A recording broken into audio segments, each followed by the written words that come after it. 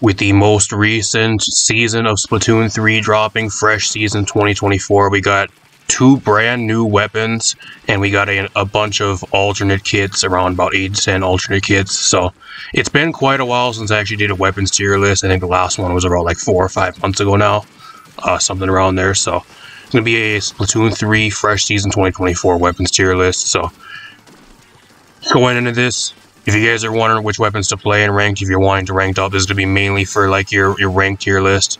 This is going to be from like your S tier all the way up. Because usually in like your lower tiers of rank, from anywhere from like C tier up to like A+ tier, usually the weapons you play don't really matter. It kind of just comes down to how well you kind of play. But once you get above that, it kind of does matter what weapons you play, because if everybody else has better team comps, like weapon comps than you do, you automatically put yourself at such a disadvantage that you end up losing a lot of your games. And at that point in the game too, when you get to those ranks, it actually matters a lot more in that type of thing, because it's a lot more difficult to rank up. So if you guys missed any of my past tier list, I think I did a tier list for, I'm not sure if it was the last season or the season before. It's been quite a while since I did a tier list. The last season didn't really have like anything really new to, and nothing really changed with the game to really do a tier list, so I think I kind of skipped one of them. So if you guys missed out, I'll leave a link at the end of the video, that type of thing. So I'll be covering all the new weapons as well in this. I will not be talking about the DLC variant weapons, the replica type weapons, because they are legit just different looking type weapons. They're the same thing that's already in the game, they just look different. So I'm not going to be talking about those. But without further ado, let's get right into this. I'll throw the list on screen for you guys right now. I'm just going to go through this and rank this. There's a lot of stuff I'm going to be going through this and actually kind of just ranking a lot of these really fast, because if I'm being real with you guys, a lot of the stuff doesn't really change either. The balance with the game has just been really, really bad. And I think we have like 2 more updates left until the end of 2024. Two or three, I think we have, depending how long they want to make the season. I think the seasons are about 3 and 4 months, so I think we have like 2 or 3 more seasons left before the game does not get any more updates going into 2025. So the longer the game goes on, it kind of just makes it really apparent that they don't really want to balance the game. There is a lot of bad weapons in this game that just never get any type of compensation or like buffs, like balance wise. And then there's also a lot of stuff from like even like the last tier list it is that's still like incredibly good, because they just don't really balance the game. So there's going to be a lot of stuff in this. I'm going to go through a lot of like the really bad weapons just really fast, so I don't want to waste your guys' time. I'll spend a lot more time on like the newer weapons and some of the other stuff. So we got the S tiers. This is the stuff that's the best of the best. You cannot go wrong by picking anything in the S tier. This is stuff you're going to see in the majority of your games and that type of thing. A+ is your really consistent, really good stuff. Not really like nerf-worthy stuff, but it's like incredibly good. If anything like slightly meta-changing gets nerfed, that's like in the S tier. The A+ tier stuff might rise up and be like some of the better stuff in the game. A tier is just your really consistent stuff. You're average. Not bad, not incredibly good, just really consistent. B is your below average, C is more situational. D tier is your borderline garbage type stuff. Maybe there's only like 1 or 2 reasons or maybe maps that you're going to be picking any of this type of stuff on, or like comps that you're going to be picking it on. Apart from that, it's borderline throw tier. And then F tier is just your stuff that you're never going to pick. If you pick anything in F tier, you're asking to lose. Maybe in like your lower tiers of rank, you can get away with it if you're decently good at playing the weapons, but in like your S tier and above, like you play any of this type of stuff, you're kind of throwing the game. So do not play anything in F tier unless you want to lose your matches and throw the game. So, and I guarantee you, the people on your team are not going to be happy if they load into the match and they see a fucking arrow spray on their team. Because I can guarantee you, I'm not happy when that's the case. Top right into this. Sploosh going to F tier. Both the arrow sprays going to F tier. These are garbage weapons. There's no reason to play these. Also keep in mind with this tier list, I'm taking into consideration all the modes for this list, not like a singular mode. So it's kind of based off of how the weapon performs in all the game modes. So keep that in mind as well. Before I know I'm gonna have somebody comment that, so figured I'd throw that out there before I get too deep into the list. Sploosh Neo garbage.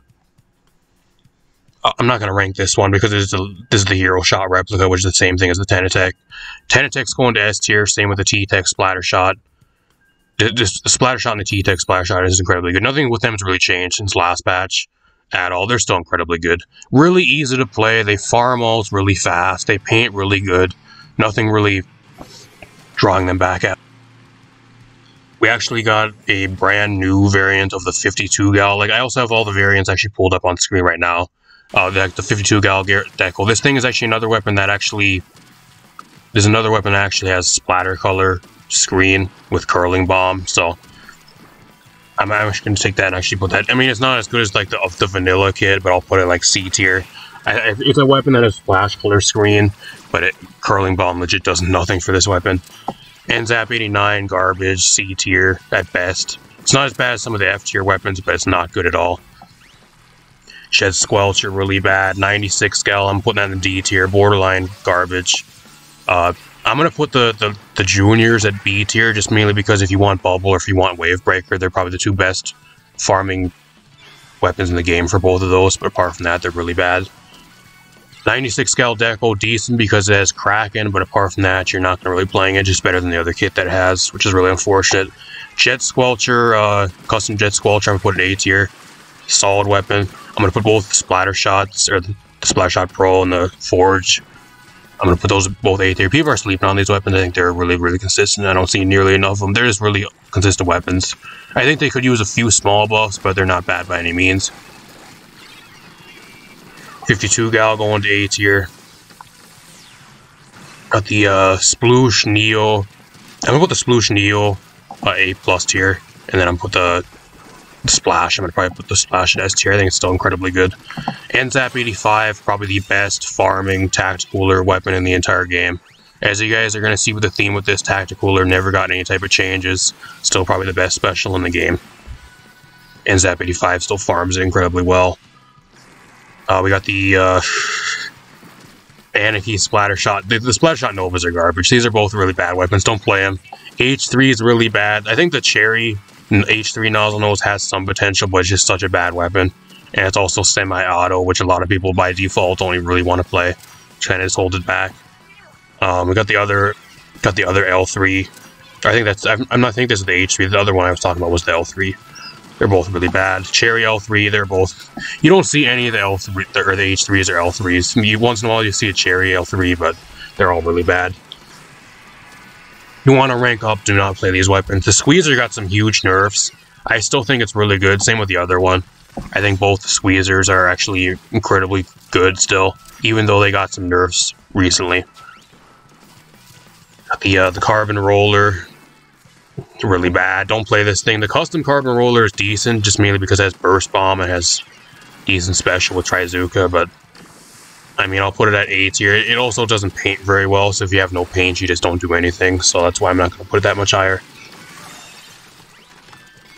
The Splat Roller. I think this thing's actually seen a little bit of a resurgence recently, just mainly because it's one of the better, like, bubble weapons, and also can kind of play within the bubble and with a few other things that are kind of being played right now. I'll put it at B tier to be generous, but otherwise I don't think it's that good. Kraken Splat Roller. Not that good. Got the Dynamo. I think the Dynamos are all really bad. The Gold Dynamo ain't too bad. Like, I'll probably put that... I don't know, I'll probably put that maybe B tier, because I think it's a little bit better than the other one, but... Dynamos are both really bad. We got the Kraken... Or the Flings. I think the Flings is actually decent. I'll put it in B tier. It's just kind of outshadowed with a few of the other the Tenet missile weapons in the game right now. And Tenet missiles kind of fallen off a little bit, just mainly because they got nerfed and they don't really put on like any other good weapons recently, which kind of sucks. I was hoping for this season we would actually get some more Tenet missile weapons, but we never really got any, so kind of sucks for the Tenet missile weapons. We also got the brand new Flings Roller, which this thing actually has Suction Bomb and Splatter Color Screen, which is actually worse than its original variant, which kind of sucks, so I'm going to put it actually a tier lower than the other one, because I think if you want to play the Flings, you're better off just playing with missiles. You got the Big Swig Roller, D tier. I'm not going to put it in F tier, because I don't think it's as bad as some of the F tier weapons, but it's not really that good. Swig Roller Express, a little bit better, but you're still not seeing this thing really played at all. I think its only niche is maybe in splat zones, but apart from that, it's not good. The classic Swiffer. I'm going to put the Swiffer at D tier. Some of these weapons, too, I'm kind of just putting a D tier at default, just because I don't think they're as bad as, like, some of the throw tier weapons. I don't think they're, like, throw tier type worthy. So a lot of these weapons that aren't, like, throw tier worthy, I'm kind of just going to throw into D tier, because They're not good at all, but I don't think they're as bad as some of these ones. Got the brand new custom Swiffer. I think if you want to play the Swiffer, you play this one. This is probably the best kit this thing has. It has auto bomb and zipcaster, which is an incredibly good kit for this thing. You could not have asked for a better kit for this thing. It's probably one of the better like zipcaster weapons in the game right now as well. What else do we have? We have the chargers. I think I'm gonna put all the chargers. I'm putting all the chargers in at A+ tier for this list. I think there's a lot of different options for backlines right now, so I don't think they're like all S tier worthy, but I'm gonna put them all at like A+ tier because I think all the chargers are really, really good. Same with the E-leaders. We also got a brand new E-leader, the custom E-leader, which has Beacon and Kraken, which is incredibly good. I don't think it's S tier worthy, but I think it's A+ tier worthy, which is really, really good. So just throw those all up there. The Bamboozle, this thing needs to be buffed.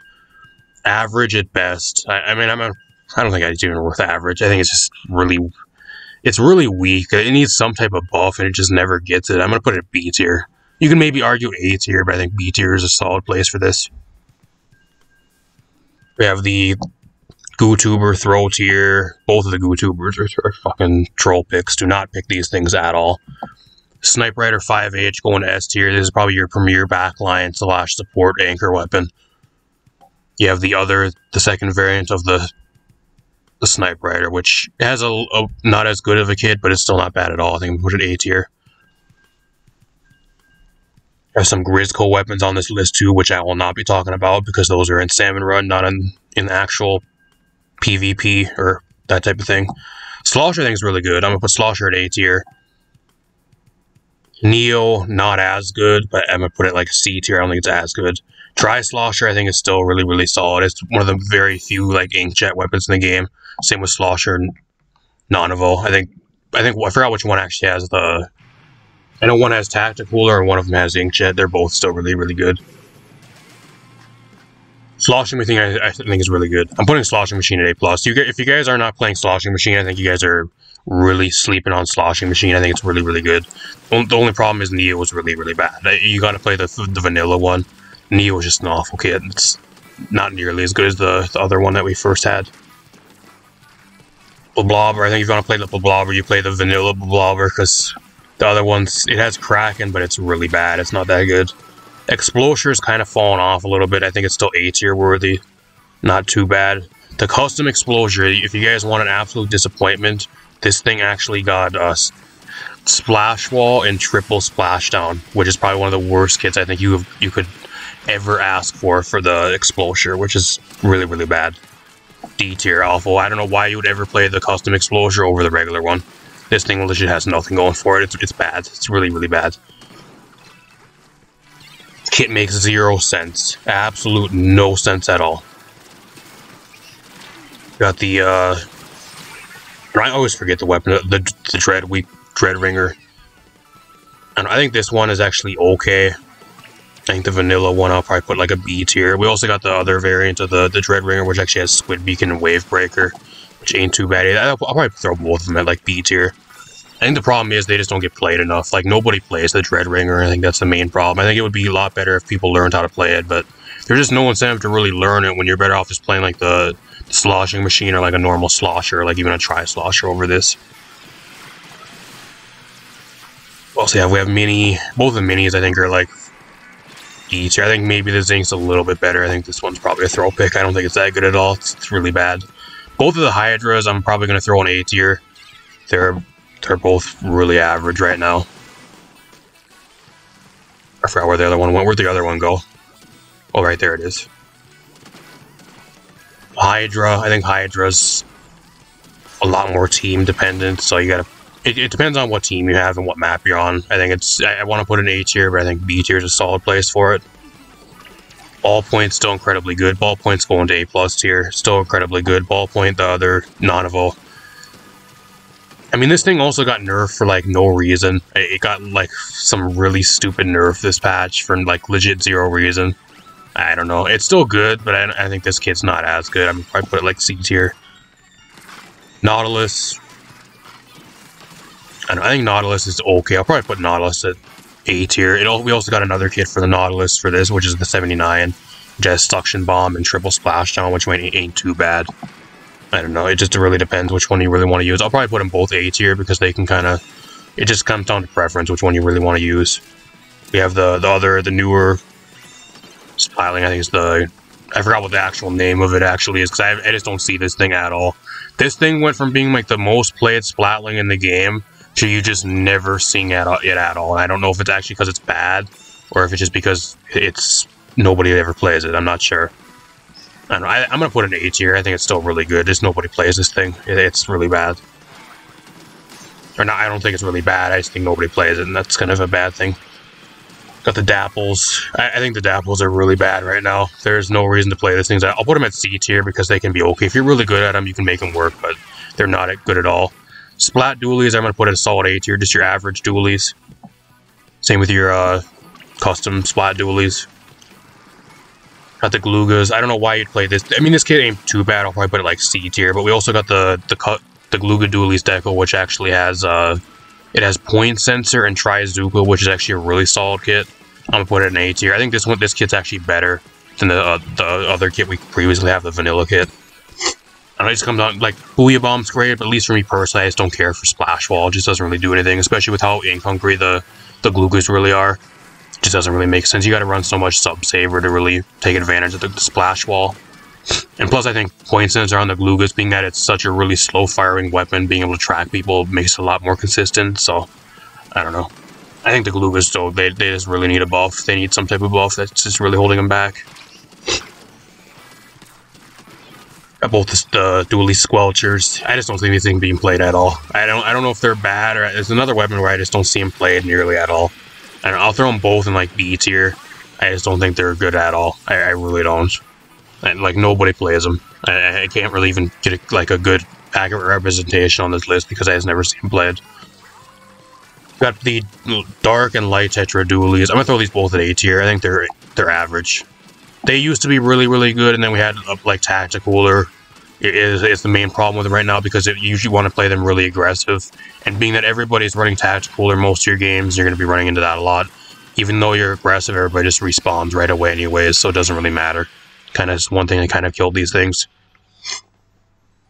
We got the brand new Dualies. We got a brand new set of Dualies. I forgot the name of these. They're actually the, I don't know, that's kind of why I had this list up, because the two new weapons have really weird names. The Dowser Dualies FF, really random name, but I think these things are actually really good. I think the Dowser Dualies are really good. I'm going to throw these in A+ tier. I think the Dowser Dualies are actually really, really good. If you guys have not played these, they're really good. I actually think if you want to play these, if you're like playing the Gluga Dualies, I think they're kind of just a better version of the Gluga Dualies. I really do. They have a faster fire rate. They have about the same amount of range as the Gluga Dualies. They just have a little bit more delay on your dodge rolls. This is kind of the main thing. You can only dodge roll once, and it has a lot more delay, but it has a lot more killing power. So I don't know. I think it's a really solid kit. I think it's really, really good. It has Killer Whale and it has Ink Mine. Ink Mine ain't too bad. Killer Whale's like your probably most consistent, like average special in the game currently. So if you guys haven't played them, try them out. They're really solid. Probably one of the better Dualies in the game right now, if I'm being real with you guys. Splat Brella. The Brellas are all really bad. Like, this one ain't too bad because it has Inkjet. I just don't see it played. I don't see the Brellas played at all. The Undercover, I think it's I forgot which one this is. Those are the Recycled Brella. The Recycled Brella, if you guys know, they actually got added to the game for this as well. It has Angle Shooter and Big Bubbler. The one thing that makes this Brella unique from all the other ones is its shield regenerates incredibly fast, and you're able to throw it out and moves really fast. Like, you constantly have an Umbrella shield that you're able to throw out and block yourself with. I don't know. I don't think it's as bad as like some of the trash tier weapons. I'll put it in B tier to be generous. I don't think it's that good though. I'm seeing it played a lot right now, but I think it's just because it's a newer weapon. Once people realize it's not really that good, I think it's going to drop down even lower. 10 Brellas. I'm going to put them at D tier because I don't think they're throw picks, but man, are they really bad. Undercovers, these are all throw picks. Do not play these. I think this is the recycled Brella right here, actually. Yeah, that's the recycle. I was looking at the wrong one. This is the wrong. I kind of knew this wasn't the right one. I was wondering why, but I seen like a few extra ones here. One of these might actually be the Grizzco Brella, actually. I might have actually accidentally thrown that on the list. This might actually be the Grizzco Brella, actually. That's why it looks different. Recycle just going to B tier. Just take my explanation for what I just said, and it's right into B tier. I think that's actually the Grizz Cobra. I got confused. What else we have? Luna Blaster, really bad. Lunar Blaster Neo, I think it's decent.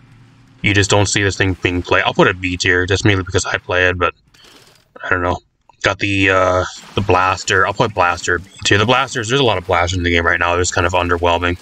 There's a few that are okay, but like there are a lot of underwhelming ones. Custom Blaster comes down to whichever one you really want to have preference for. They're both okay kits. It's just kind of which one you really want to play and what you prefer. Range Blaster, I'll probably put it like an A tier. Just average. Not really anything crazy, but it's average. Both the Class Blasters, these are both throw picks. Do not play these. If you're above A tier, do not play these in any of your games because they're throw picks. The Rapid Blaster, this thing I'm putting D tier. The other one though, this version actually has Inkjet, which is decent. I'll put that in like B tiers mainly because it has Inkjet and there's not many Inkjet weapons in the game. The Rapid Blaster Pro, D tier, it's not that good. I don't know why you would ever play this one over the custom Rapid Blaster Pro, which is actually okay. It has a decent kit. Nothing crazy, but I think it's still really ink hungry and it kind of gets dove a lot easily. S-Blast 92, this thing is a throw pick. Why would you ever pick this when the S-Blast, I think 91, the S-Blast 91 is in the game, which I'm gonna probably put in like A tier. Not too bad, but I don't know, it's still kind of underwhelming. Like everybody thought this thing was gonna be crazy good. When it got put into the game, it just ended up being like mid at best. What else do we have? This list is really, there's a lot of weapons in this game. Not as many as like Splatoon 2, I don't think, but like there's still a lot of weapons here. It's mainly because this list is kind of small. The Ink Brush, I think the Ink Brush just mainly have a niche. I'm not gonna put them in F tier just mainly because they always have a niche in clams. But I don't think they're good at all. I think you're better off just playing anything else. They're in your lower tiers of ranked, maybe like from your like C tier up to your like A+ tier, you can get away with running a Ink Brush a lot more because people don't know how to play against it. But in like your S tier and above, you play Ink Brush and you get destroyed the majority of your games, unless the team you're going against is just incredibly bad for some reason. Octo Brush is kind of the same thing. And then we got the Paintbrush. I think the Paintbrush, if you want a brush, is probably the better ones. I'm going to put both the Paintbrush. It kind of just comes down to which one you really want. Both the Paintbrushes I'm probably putting like B tier, and that's kind of being generous even as well. The Tri-String. I think the Tri-String's A tier. I'm going to put the Tri-String up into A tier. Custom Tri-String, I'm probably putting like B tier. I just don't think it's that good. If you want to play the Tri-String, play the other one. The one with Killer Whale is a lot better than the Super Chumps. Reflux 450, this thing got nerfed again, just mainly because it's a beast in Turf War.